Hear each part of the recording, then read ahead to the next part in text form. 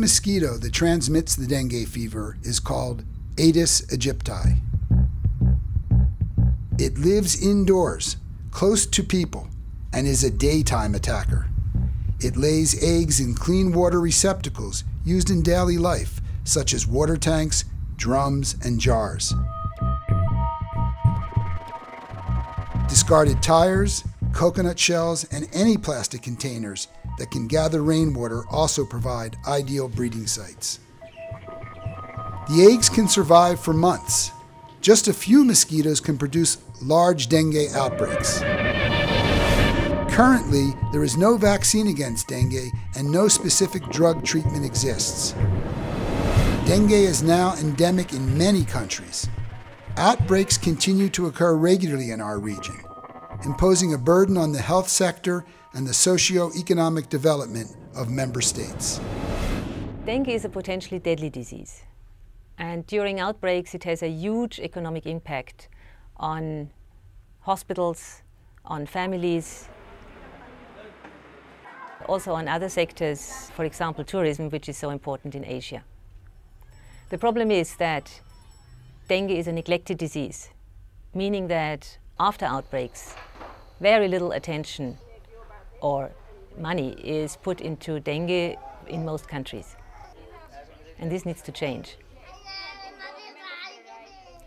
In order to prevent and control dengue and lessen outbreaks, we need political commitment, we need investment, and we need the involvement of other sectors.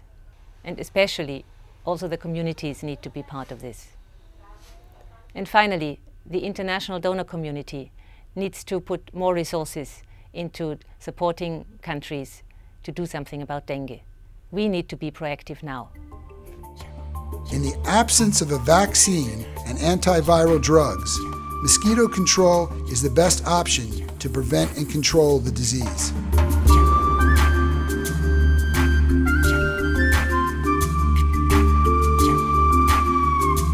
With massive social mobilization through community outreach programs, people can learn how to protect themselves and contribute to the elimination of breeding sites.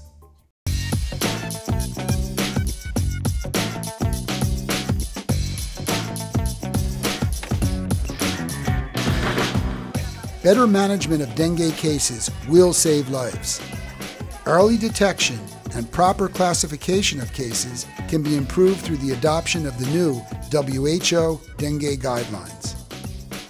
Case management can also be improved with additional training of healthcare workers and the increased involvement of the private health sector.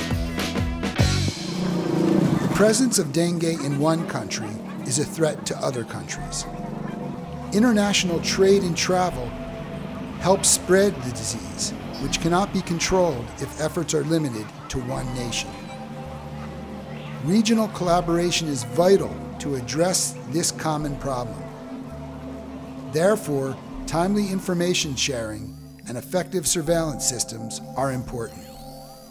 Dengue surveillance is very important for early detection and rapid response to dengue outbreak. Not only for that, improving dengue surveillance can be also beneficial for other diseases. Dengue has no border. Regional collaboration is essential. Dengue is here and on the move. The battle against it cannot be won overnight. Dengue control is everyone's responsibility. We have the power to do something. We have the power to save lives. It's time to act now.